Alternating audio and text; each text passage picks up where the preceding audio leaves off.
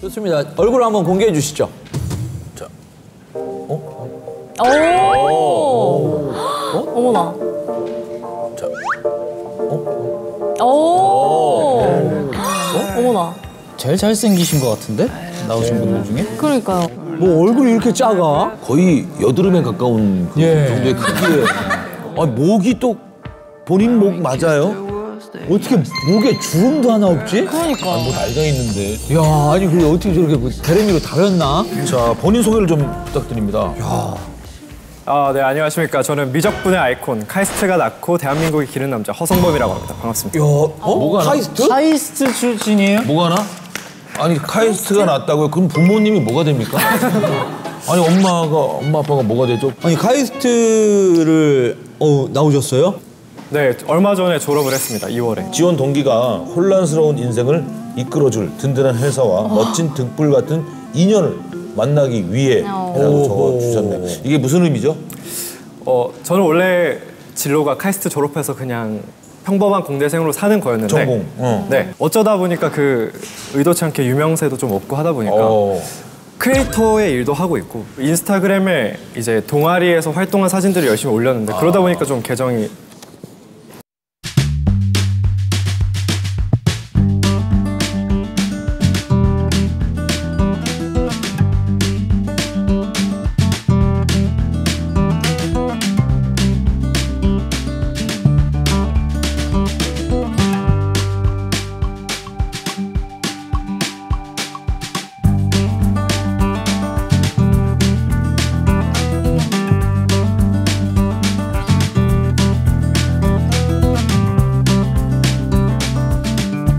년생.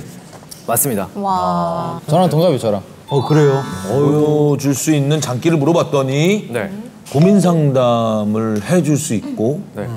두뇌 대결을 할 수 있고 네, 맞습니다. 거기다 설득, 토론, 수학, 문제 풀기. 아이고. 야, 이게 진짜 다 할 수 있어요? 아니, 뭐 시켜주시면 뭐든 최선을 다합니다. 그러면 고민 상담, 이게 무슨 고민? 예를 들어서 MC분들이 고민을 저한테 얘기해 주시면 제가 좀 더 명쾌하게 풀어드릴 수 있는. 우리 고민. 그래? 우리 네. 고민도 해결을 해줄 수 있어요? 네, 그럼요. 우리 뭐 이게 어른이 더 되고 나면은 돈 문제가 이제 가장 큰 현실적인 문제라고요. 맞아요. 맞습니다. 전 좀 세금 문제 같기 때문에 그런.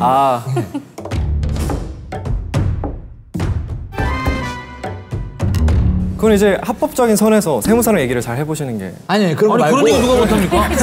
그건 씨. 어른들 데리고 지금 장난쳐? 죄송합니다. 지금 보니까 두뇌 대결이라는 게 있어요. 어떤 두뇌 대결을 얘기하는 거죠?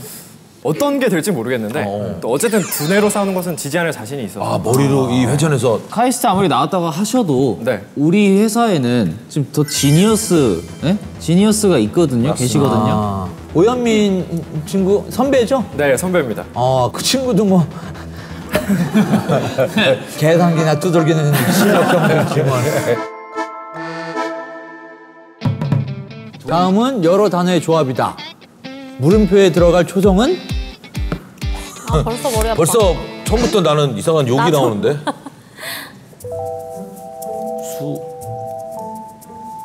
와, 저거를 한다고?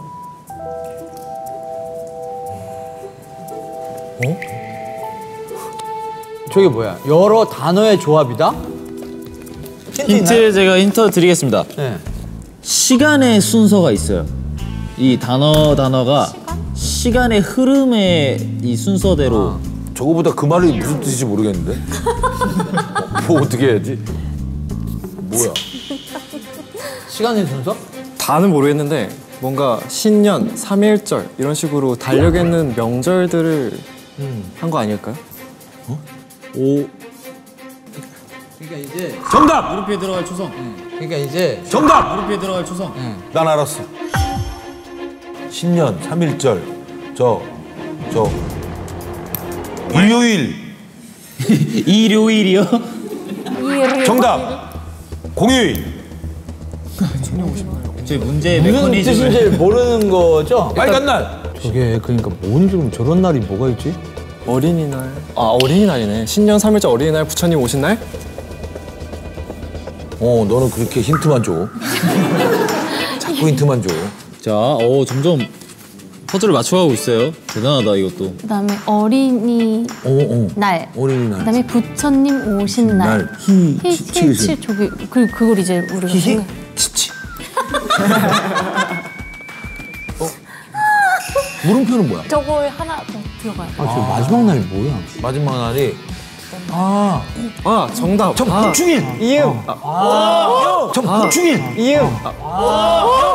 먼저 맞췄습니다. 먼저 맞췄어. 먼저 맞췄어요.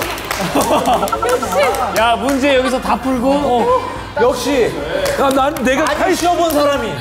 내가 카이스트야. 그날 많이 쉬었죠 우리 현충일. 그래. 와, 진짜 간발의 차로.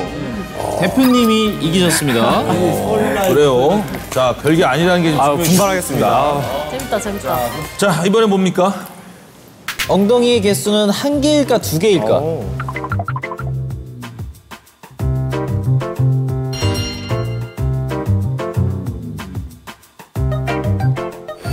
저게 문제야?